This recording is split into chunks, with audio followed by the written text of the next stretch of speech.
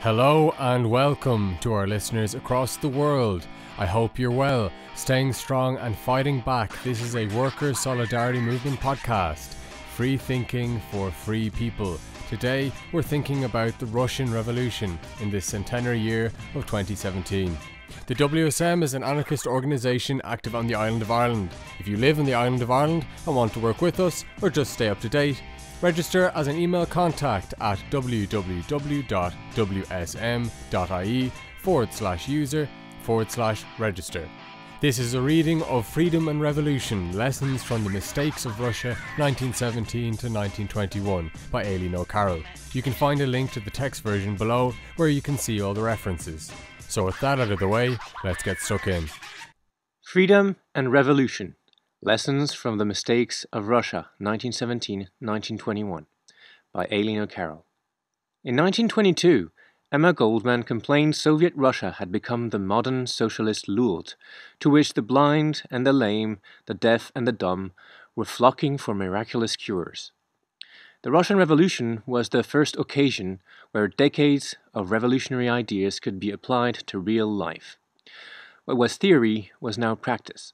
The struggle between the two concepts of revolution, the statist centralist and the libertarian federalist, moved from the realm of the abstract to the concrete.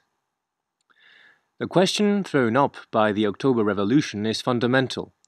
Once capitalism has been defeated, how is communism to be achieved?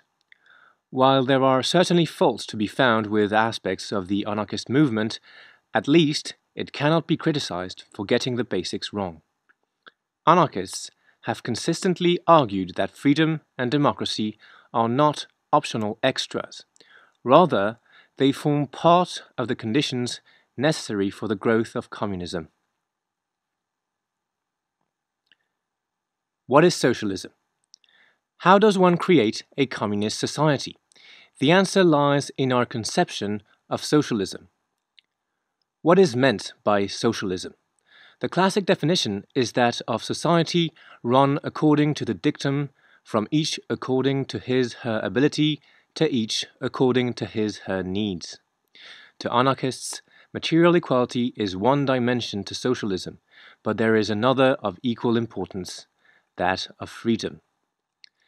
The world has enough wealth to provide for all our material comforts. Socialism seeks to liberate people from the constant worries about mortgages or landlords, the rising cost of living, and the numerous other issues, trivial yet vital, that grind us down in our daily life. What's more, socialism must also give us the power to control our own lives, power to take control of our own destinies. For our entire lives, from school to the workplace, we are forced to obey somebody else's order, treated like children or bits of machinery. Human beings have great potential, but for most of us, only in a socialist society will this potential be realized. So though socialism is about material equality, it is also about freedom. Furthermore, it is impossible to maintain one without the other. As long as power is distributed unequally, a section of society will continue to have privileges leading to material advantage. Ultimately, society will again be divided into classes, into those who have and those who have not. Furthermore, the experience of those attempts to manage the economy through an undemocratic centralized state has also shown that it is unfeasible to manage and control a complex system without democracy and accountability. The revolution must achieve a number of things. It must defeat the ruling class, removing from them their economic and political dominance. In place of the bosses, the working class must, in every sphere of activity, make the decisions that ultimately affect them, in factories, communities, schools, universities, newspapers, television, and film studios. This is the sort of society that is worth fighting for. However, it is not the sort of society that can be achieved through the dictatorship of a minority over the majority. Even some Marxists, such as Rosa Luxemburg, recognized this. She said, quote, "Socialist practice demands a total spiritual transformation in the masses degraded by centuries of bourgeois class rule. social instincts in place of egoistic ones, mass initiative in place of inertia, idealism which overcomes all suffering, etc., etc. The only way to a rebirth is the school of public life itself, the broadest and the most unlimited democracy and public opinion. It is rule by terror which demoralizes." Unquote.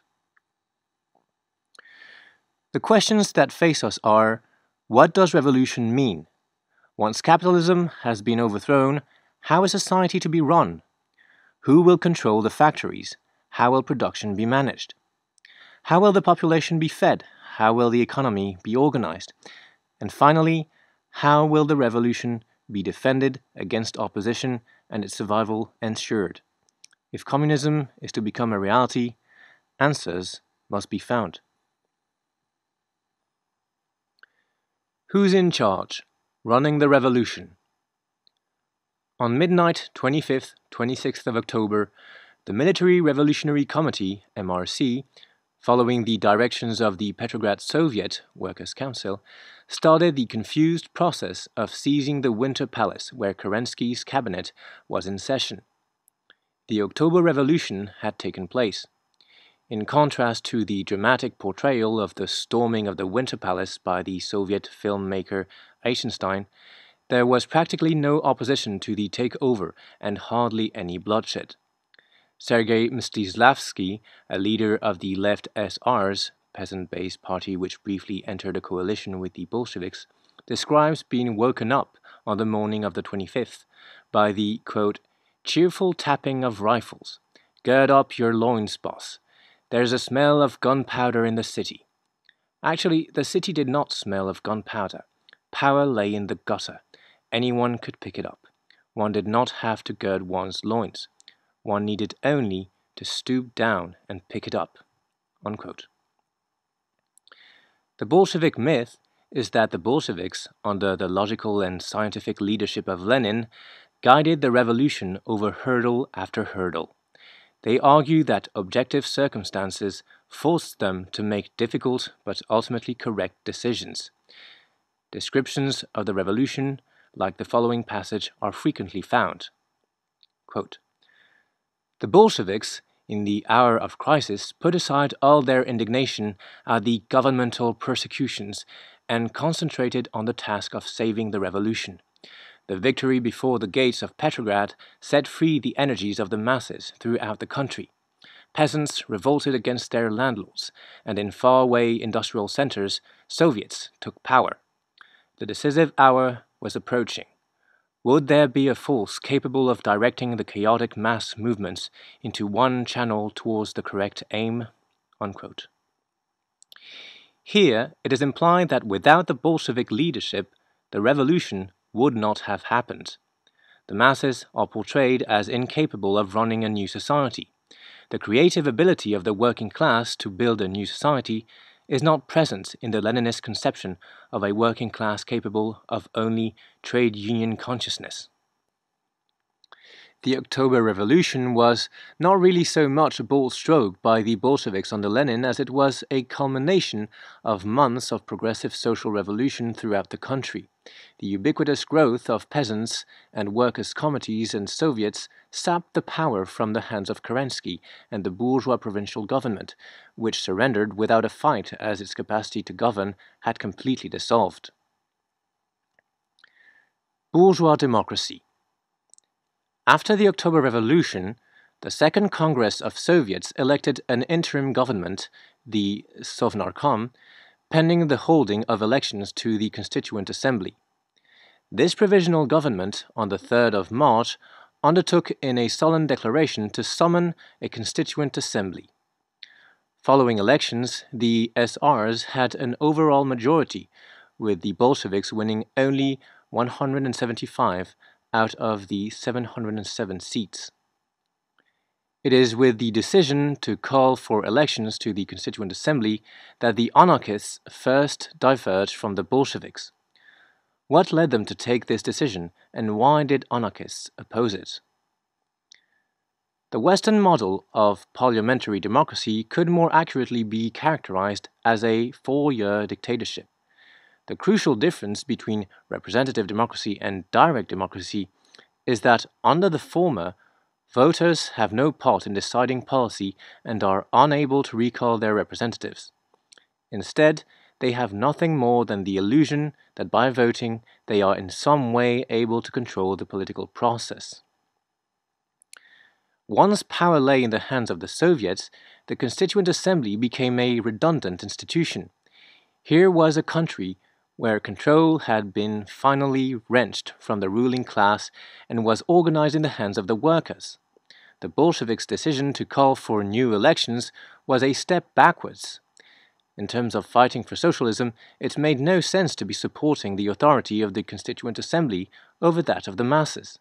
As anarchists said shortly afterwards, quote, "To continue the revolution and transform it into a social revolution, the anarchists saw no utility in calling such an assembly, an institution essentially political and bourgeois, cumbersome and sterile, an institution which, by its very nature, placed itself above the social struggles and concerned itself only by means of dangerous compromises with stopping the revolution and even suppressing it if possible."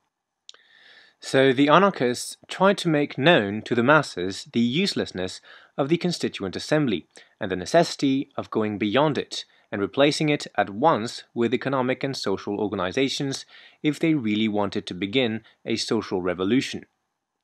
We believe, in fact, that in a time of social revolution, what is important for the workers is for them to organize their new life themselves from the bottom and with the help of their immediate economic organizations and not from above by means of an authoritarian political center.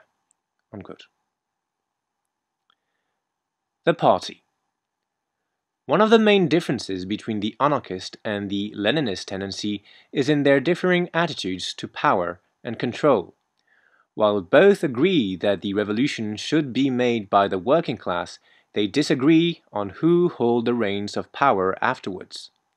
Leninists believe it is the job of the party to exercise control of society on behalf of the ruling class, and like a parent, the party interprets what the best interests of the working class are. In contrast, anarchists believe that it is the working class who should run society, making and implementing decisions from the bottom up through a system of organizations similar to the factory committees and the Soviets. Often Leninists will counter this argument by saying the party is made up of the best elements, the vanguard of the working class. Although at the time of October the Bolsheviks were the largest working class party, this was because of what they claimed to stand for, all power to the Soviets, etc. There were still many advanced workers outside the party, so even then the vanguard and the party were not identical. In the years that followed, as the party came to be increasingly composed of bureaucrats, the advanced workers were often as not in opposition. The mistake the Leninists make is to assume October froze the vanguard in one organization for all time. Leninists and anarchists agree that, unlike most others in the working class, they have both an analysis of how society works and practical experience drawn from involvement in struggles. These are the tools needed to effect a complete transformation of society. However, anarchism and Leninism diverge on the ability of the working class to run society. They have differing estimations of how aware the working class are of their revolutionary potential.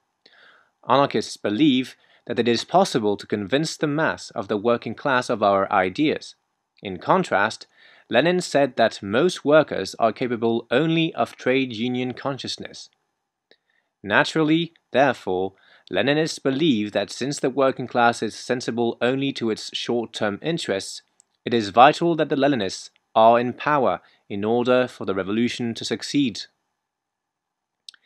It was this line of thinking that led the Bolsheviks to initially call for elections to the Constituent Assembly and then, once it had been held, to call for its dissolution, as Alexander Berkman commented in 1921.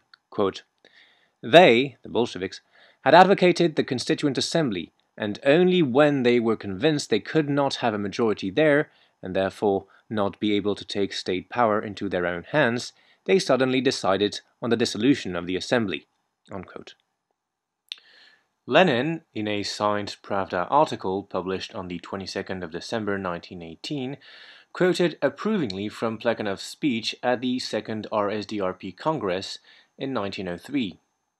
Quote, "If, in a burst of enthusiasm, the people elected a very good parliament, then we ought to make it a very long parliament, and if the elections have not proved a success, then we should seek to disperse parliament not after 2 years, but if possible, after 2 weeks."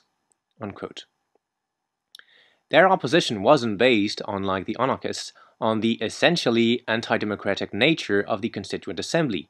Instead, it was on whether or not the Bolsheviks were the controlling force. In a revolutionary situation, the anarchists are alone in arguing that society should be organized from the bottom up, through a freely federated system of workers' councils. Decisions should be taken at the lowest possible level. Delegates are elected solely to represent the view of those who elected them, receive no more pay than the average worker, may act as a delegate for only a fixed amount of time, and are recallable. If the working class has the power to overthrow capitalism, it certainly is capable of organizing a socialist society afterwards. Fighting the counter-revolution. Once the capitalist power structure has been dismantled, the next immediate issue on the revolutionaries' agenda is to ensure the defense of the revolution while also fostering its growth. It is a mistake to characterize revolutions as inherently bloody. In the October Revolution itself, there were only 500 casualties. Many were surprised by the speed and ease with which the Eastern European regimes fell in the 1980s. Similarly, the dictatorship was bloodlessly toppled in Portugal in 1974. Bloodbaths, such as those which occurred following the Paris Commune, Chile in 1973, or Indonesia in 1965, are products of failed revolutions, or more accurately, successful counter-revolutions. There is likely to be violent opposition to any attempt by the working classes to take power from the bosses. After all, the masses have everything to gain, while the minority ruling class have everything to lose. The danger this poses depends on the relative strength of the boss's reaction. However, whether the threat is large or small, it will be necessary to physically defend the revolution from opposition, both internally and externally. This raises a number of issues. The cornerstone of any justicial system is access to open and fair trials, a full appeal process, and sentence proportional to the gravity of the crime. While these are easily attainable in peace, in war, particularly civil war, curtailment of rights and civil liberties are more likely to occur. This should not be glorified, as Lenin tended to do. Short-term expediency is likely to lead to long-term damage. The questions revolutionaries must ask is, are our actions necessary and objectively unavoidable, or can they be avoided? Furthermore, what effect will they have on the process of introducing socialism? Again, the answer given will depend on what socialism is considered to be. The secret police. Only 2 months after the revolution, well before the start of the Civil War, a secret police force known as the Cheka was founded, initially to inherit the security functions of the MRC. There were no external controls on its operation. No judicial process was involved in assessing the guilt or innocence of any of its prisoners. Punishments, including the death penalty, were arbitrarily applied. The Cheka was meant to be a temporary organization. At first, it was an administrative body designed to carry out investigative functions. It was not initially judicial and had no powers of arrest. However, it grew up quickly. 9 days after its birth, it was granted the power of arrest. In January 1918, it was being assigned armed units. In February, it was granted the power of summary trials and execution of sentences, which included the death sentence. At the end of 1917, it had 23 personnel. By mid-1918, it had over 10,000. The Cheka was a police force. The role of a police force is to defend the interests of a ruling minority. These days, the government will always defend the actions of the police, seen for example in the whitewashing of police involved in the Birmingham 6 case in England. The same was true of the Bolshevik Party's relationship to the Cheka. This is Lenin speaking to a rally of Chekists on the 7th of November 1918. Quote, "It is not at all surprising to hear the Chekists' activities frequently attacked by friends as well as enemies. We have taken a hard job. When we took over the government of the country, we naturally made many mistakes, and it is only natural that the mistakes of the extraordinary commissions, the Cheka, strike the eye most. The narrow-minded intellectual fastens on these mistakes without trying to get to the root of the matter. What does surprise me in all these outcries about the Cheka's mistakes is the manifest inability to put the question on a broad footing. People harp on individual mistakes the Chekas made and raise a hue and cry about them. We, however, say that we learn from our mistakes. When I consider its activities and see how they are attacked, I say this is all narrow-minded and futile talk. What is important for us is that the Chekas are implementing the dictatorship of the proletariat, and in this respect, their role is invaluable. There is no other way to liberate the masses except by crushing the exploiters by violence." Unquote. The quote begs quite a few questions. What are the mistakes being talked about? What has been learnt from these mistakes? And was the Cheka activity aimed solely at the old ruling class? Revolutionary terror. The Bolshevik policy of Red Terror began shortly after the beginning of the Civil War in the summer of 1918 and was mirrored by the White Terror. The policy promoted the use of mass execution and fear as a tactic to be implemented ruthlessly. Acts of violence, rather than being viewed as regrettable and destructive, were glorified. Latsis, the head of the Cheka on the Eastern Front, wrote, quote, "In civil war there are no courts of law for the enemy. It is a life or death struggle. If you do not kill, you will be killed. Therefore kill, that you may not be killed." Unquote. The paper of the Red Army wrote after an assassination attempt against Lenin, quote, "Without mercy, without sparing, we will kill our enemies in scores of hundreds. Let them be thousands, let them drown themselves in their own blood.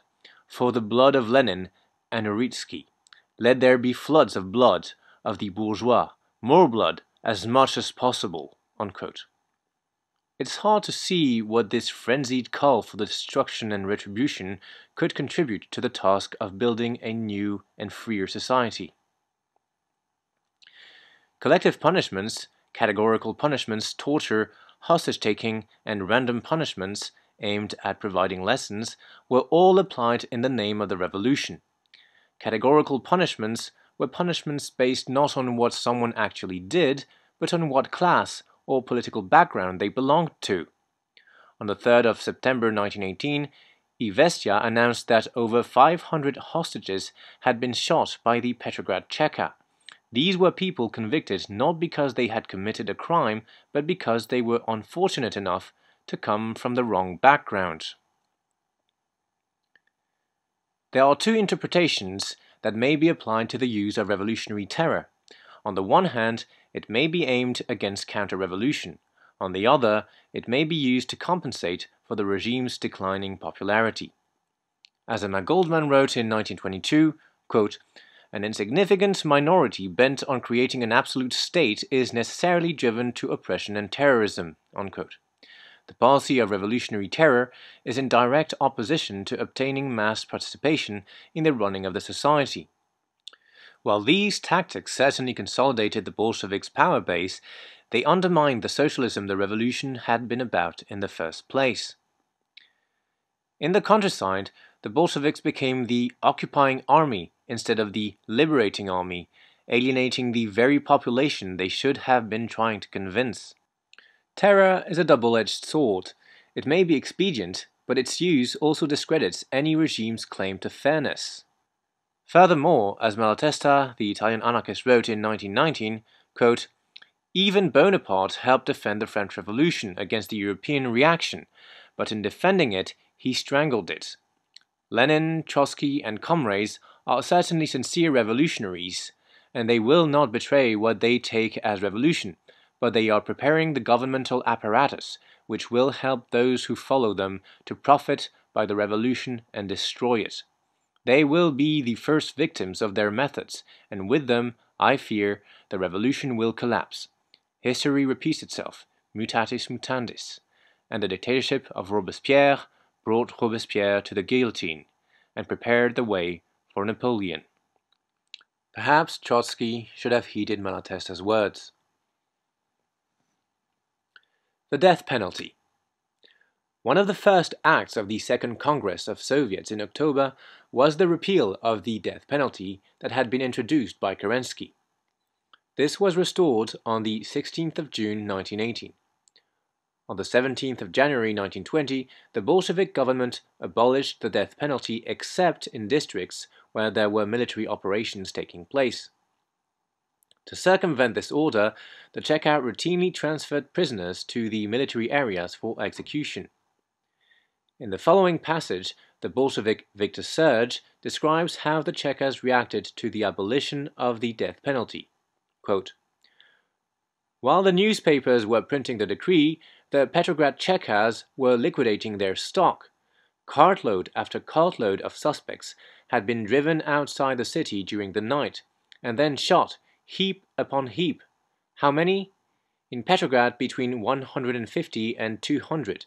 In Moscow, it was said between 200 and 300. Unquote. Neither of these actions can be justified by the necessities of civil war as they occurred while behind friendly lines. Nor were these actions the product of random events. They weren't mistakes, rather, as explained above, they were part of the policy of revolutionary terror. The Anarchists. On the 11th of December, Cheka and Lettich troops surrounded 26 anarchist strongholds in Moscow. The anarchists suffered 40 casualties and 500 were taken prisoner. On the 26th of April, similar raids were carried out in Petrograd. At this stage, Dzerzhinsky, head of the Cheka, justified his action on the grounds that the anarchists had been preparing an insurrection and that in any event, most of those arrested proved to be criminal riffraff. He stressed that the Cheka had neither the mandate nor the desire to wage war on ideological anarchists. Yet, documents dating from the 13th of June outlined that the Department for Counter-Revolution Investigative Section and Intelligence Unit had sections allocated to dealing with anarchists. The fact that ideological anarchists were under Cheka surveillance gives lie to the Bolshevik claim that they were only opposed to a criminal element within the anarchist movement, rather than anarchism itself. While Leon Trotsky was saying in July 1921, quote, "We do not imprison real anarchists. Those whom we hold in prison are not anarchists, but criminals and bandits who cover themselves up by claiming to be anarchists," unquote. 13 anarchists were on hunger strike in Moscow. Fortunately, a French syndicalist trade union delegation in the city heard of their plight and the prisoners were released. All but 3 were expelled from the USSR.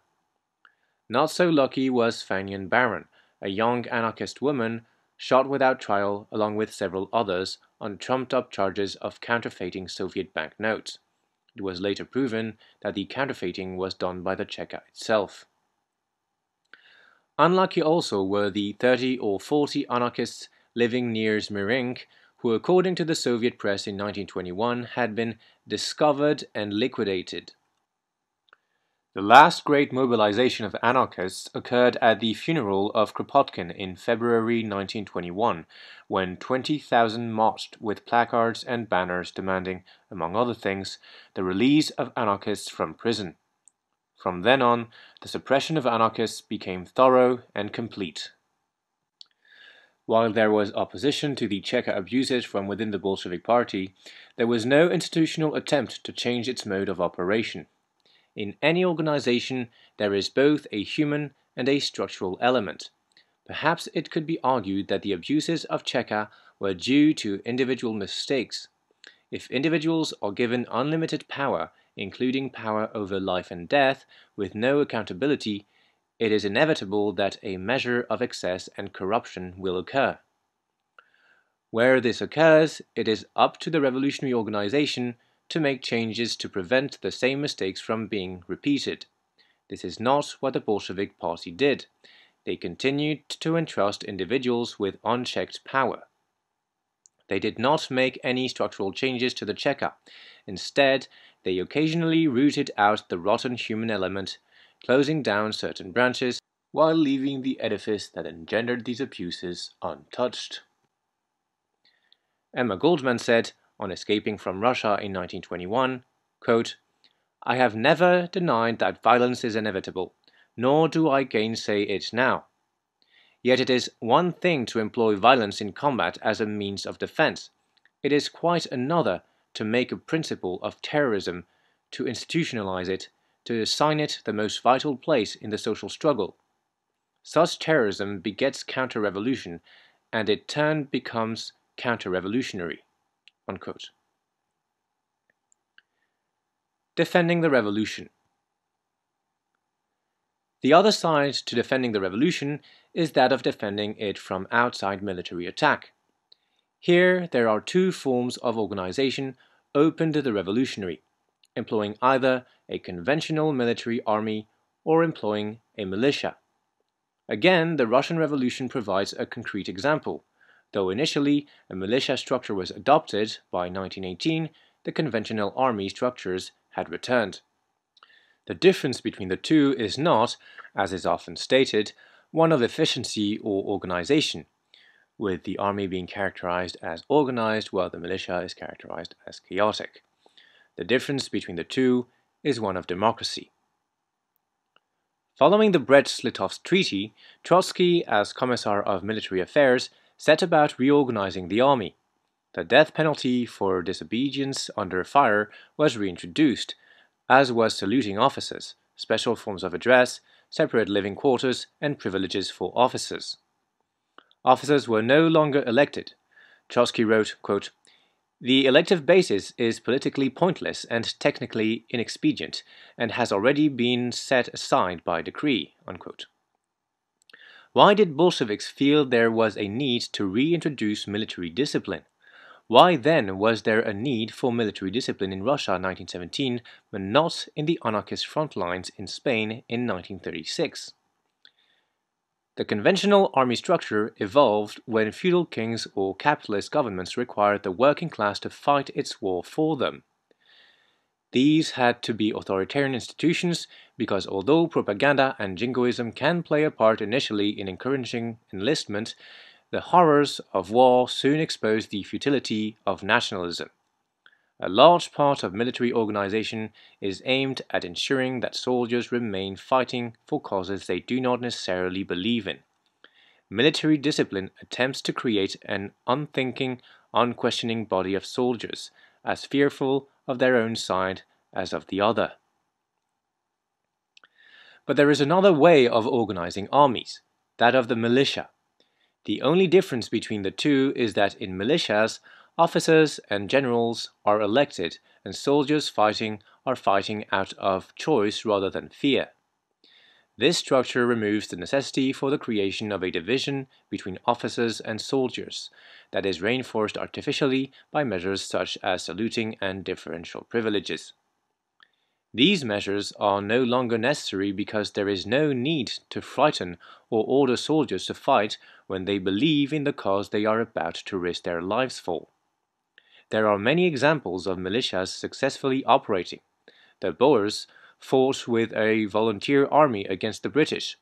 During the Spanish Revolution of 1936, militias in anarchist-controlled areas fought Franco. In 1936, the CNT declared, quote, "We cannot defend the existence of, nor see the need for, a regular army, uniformed and conscripted. This army must be replaced by the popular militias, by the people in arms, the only guarantee that freedom will be defended with enthusiasm and that no new conspiracies will be hatched from the shadows." Unquote. Over the 4 years 1918-1921, the anarchist Makhno commanded militias who fought against the forces of the Hetman, white generals Denikin and Wrangel, nationalists like Petliura and Grigorev, and, of course, the Bolsheviks in the Ukraine.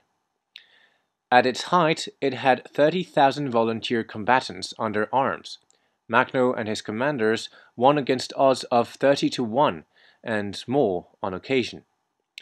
The insurgent army was a democratic military formation. Its recruits were volunteers drawn from peasants and workers. Its officers were elected and codes of discipline were worked out democratically. Officers could be and were recalled by their troops if they acted undemocratically. Those supporting conventional army structures argue that they are necessary because without them, in the heat of battle, soldiers will turn and rout.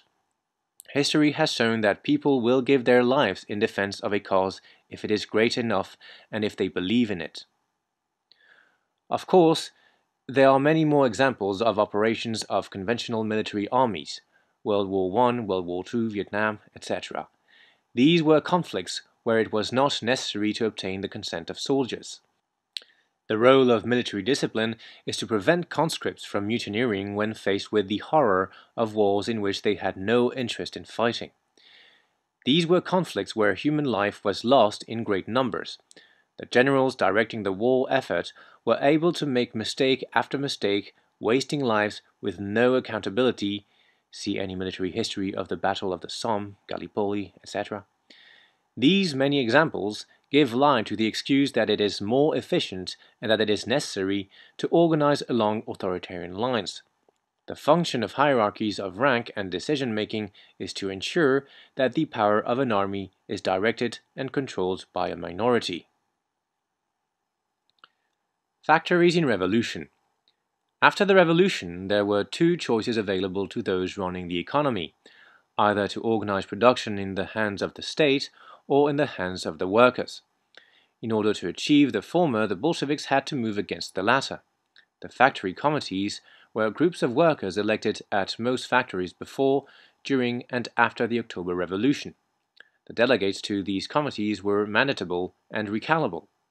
They were elected initially to prevent the individual bosses from sabotaging equipment.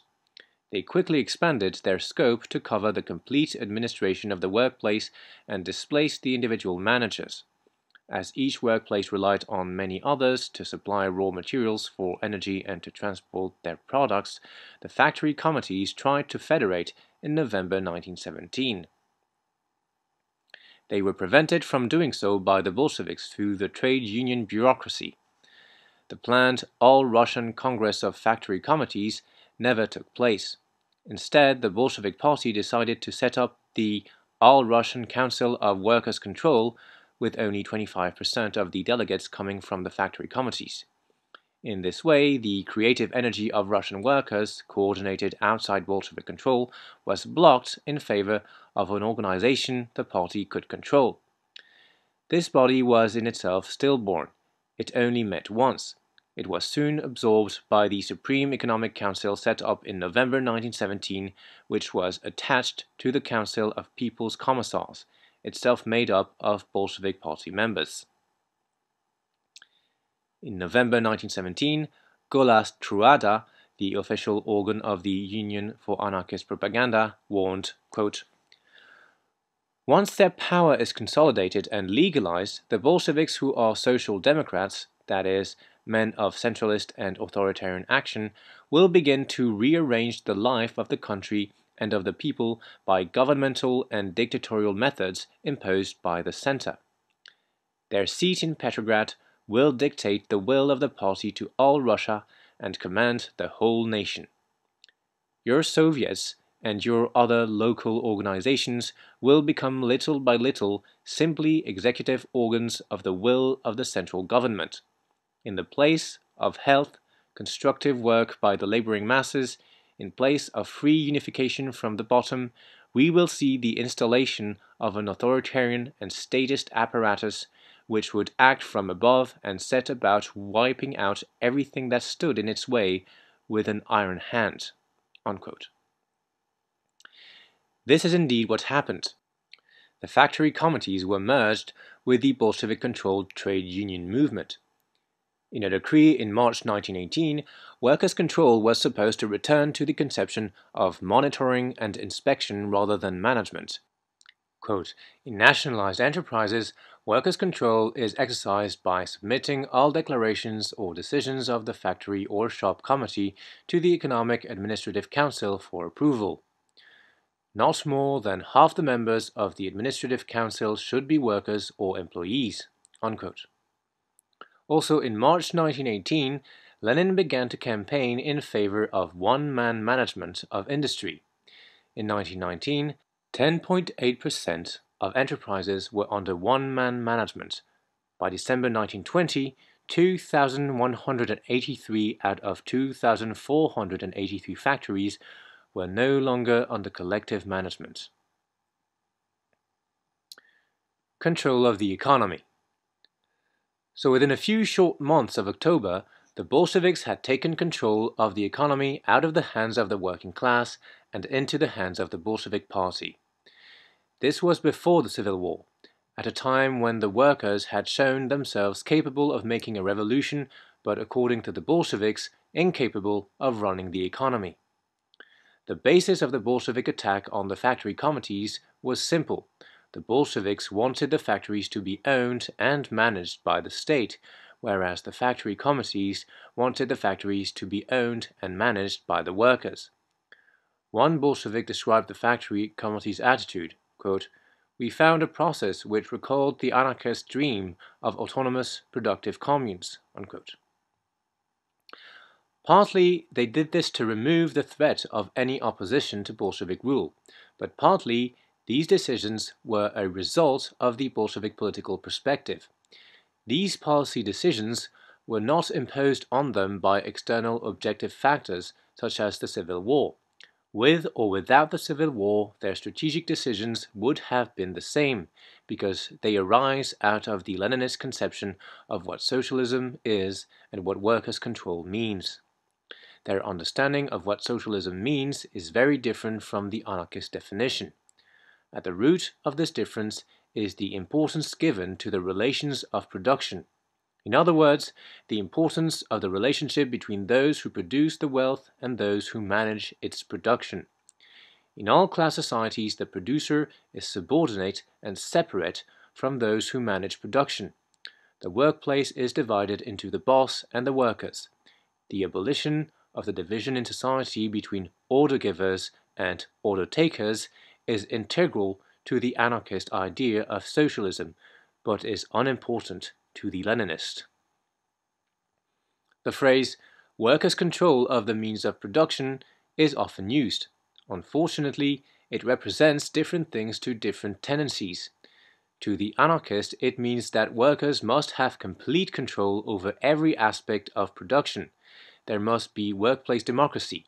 They must have the power to make decisions affecting them and their factory, including hours worked, amount of goods manufactured, who to exchange with. As Maurice Brinton, author of The Bolsheviks and Workers' Control, explains, quote, "Workers' management of production, implying as it does the total domination of the producer over the productive process, is not for us a marginal matter. It is the core of our politics. It is the only means whereby authoritarian, order-giving, order-taking relations in production can be transcended and a free, communist or anarchist society introduced. We also hold that the means of production may change hands, passing for instance from private hands into those of a bureaucracy collectively owning them, without this revolutionizing the relations of production. Under such circumstances, and whatever the formal status of property, the society is still a class society, for production is still managed by an agency other than the producers themselves." Unquote. In contrast, the Leninist idea of socialism has more to do with the nationalization of industry or state capitalism than the creation of a society in which workers have control over their own labor power. In Can the Bolsheviks Retain State Power?, Lenin outlined his conception of workers' control. Quote, "When we say workers' control, always associating that slogan to the dictatorship of the proletariat and always putting it after the latter, we thereby make plain what state we have in mind. If it is a proletarian state we are referring to, i.e. dictatorship of the proletariat, then workers' control can become a national, all-embracing, omnipresent, extremely precise and extremely scrupulous accounting, emphasis in the original, of the production and distribution of goods." By accounting, Lenin meant the power to oversee the books, to check the implementation of decisions made by others, rather than fundamental decision-making. The Bolsheviks saw only the necessity for creating the objective conditions for socialism.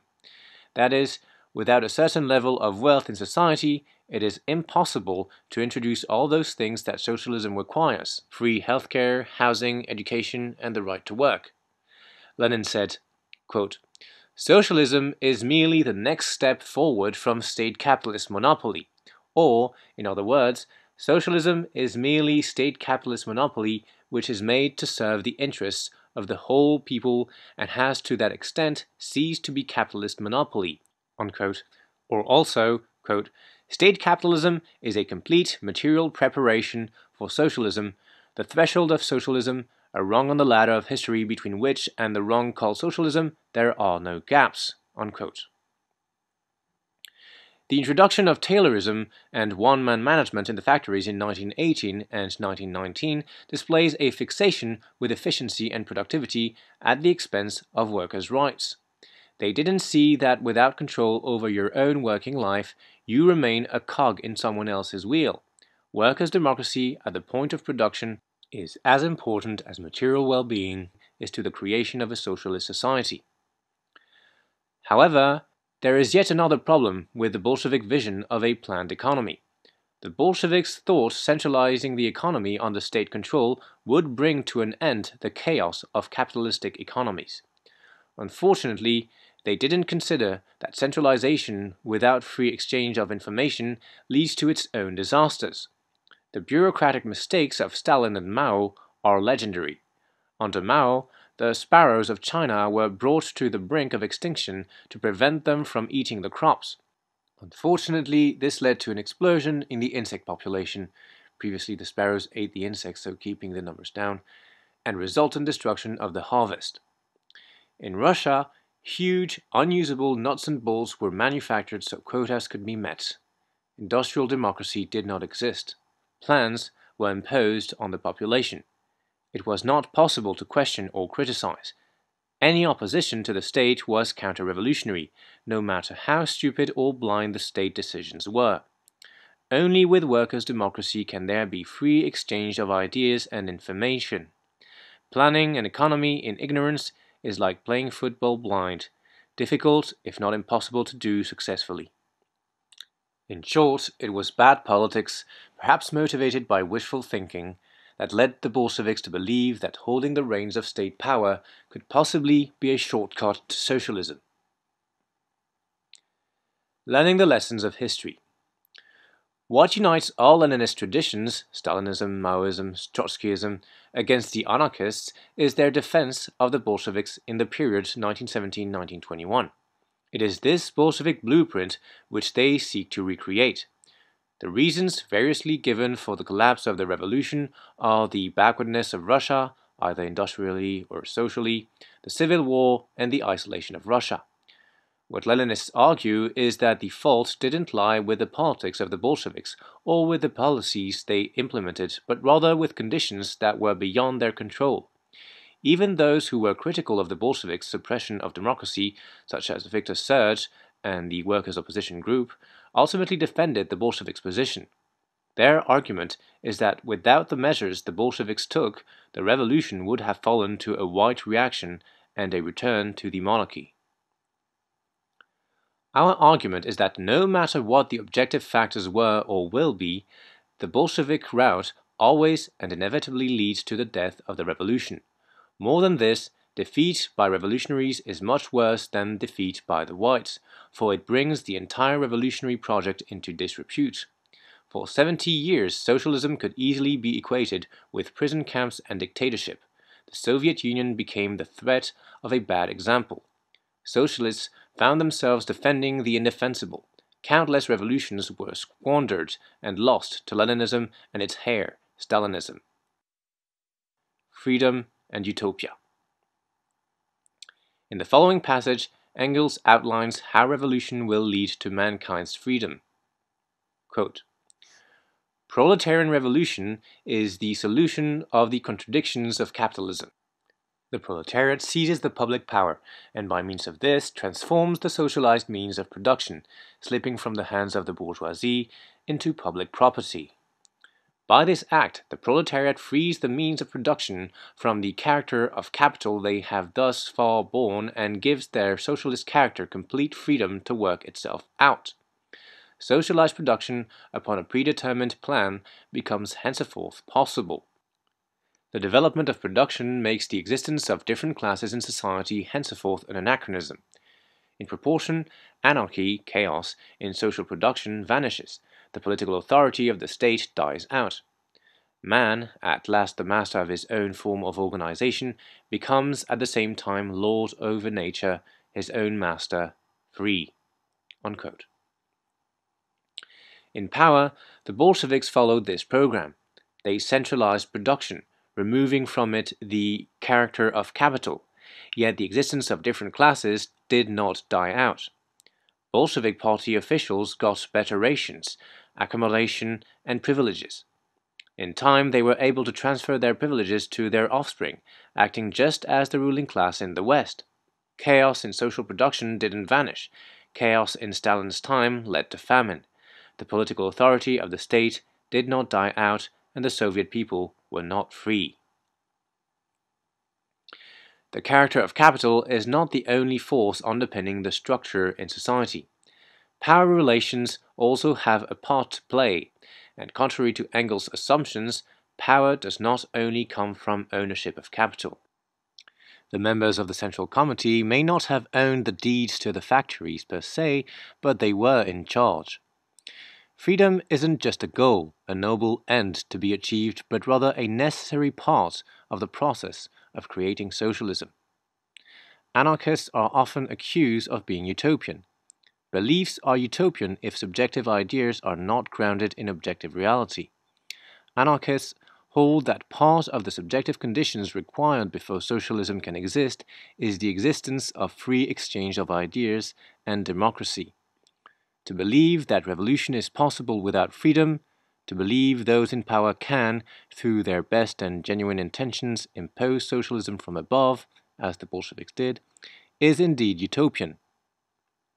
As Sam Faber puts it in Before Stalinism, quote, "Determinism's characteristic and systemic failure is to understand that what the masses of the people do and think politically is as much part of the process determining the outcome of history as are the objective obstacles that most definitely limit people's choices." Unquote. The received wisdom is that there was no alternative open to the Bolsheviks. The Bolsheviks could have followed a more democratic route, but they chose not to.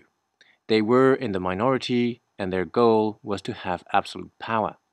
Their failure to understand that socialism and democracy are part of the same process destroyed the prospect for socialism in the Soviet Union. Next time there are revolutionary upheavals in society, it is to be hoped that the revolutionary potential of the working class will not be so squandered. Leaving the last word to Alexander Berkman, quote, "No revolution has yet tried the true way of liberty. None has had sufficient faith in it. Force and suppression, persecution, revenge, and terror have characterized all revolutions in the past and have thereby defeated their original aims. The time has come to try new methods, new ways. The social revolution is to achieve the emancipation of man through liberty, but if we have no faith in the latter, revolution becomes a denial and betrayal of itself." Unquote. From Red and Black Revolution 1, 1994. That's been another Workers' Solidarity Movement podcast. Thank you for listening. There's plenty more where that came from. If you like the sound of transforming society without putting another cabal in power, then make sure to click the link in the description and visit the WSM website at www.wsm.ie. Take care and see you next time. Another world is possible.